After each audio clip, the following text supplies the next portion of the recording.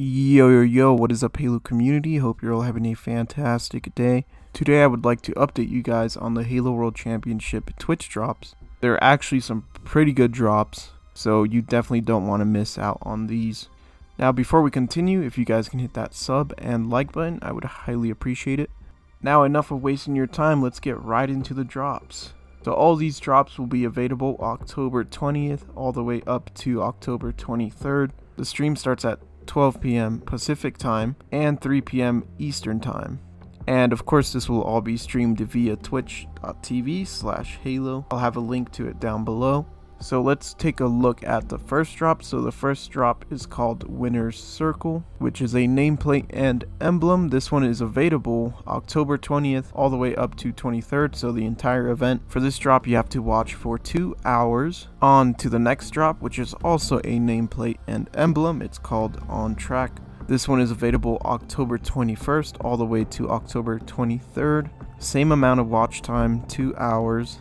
And you should get that emblem. Now here's where it starts picking up. So on October 22nd all the way up to October 23rd, you can get the On Track Mark 7 armor coating. For this coating you have to watch for 2 hours as well.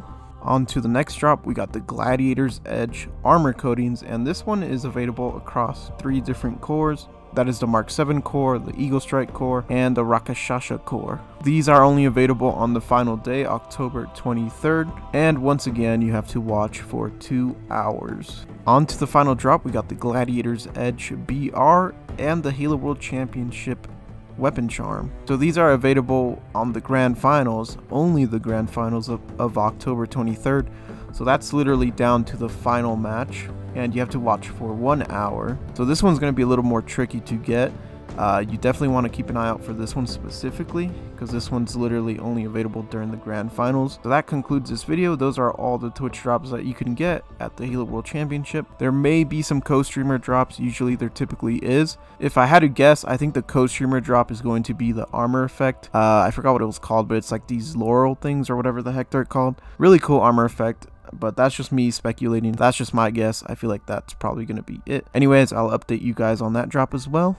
Once again, consider subscribing and liking the video. I really do appreciate it. Helps me out. And of course, if you want to stay updated on more Halo content just like this. Thanks for watching. Peace.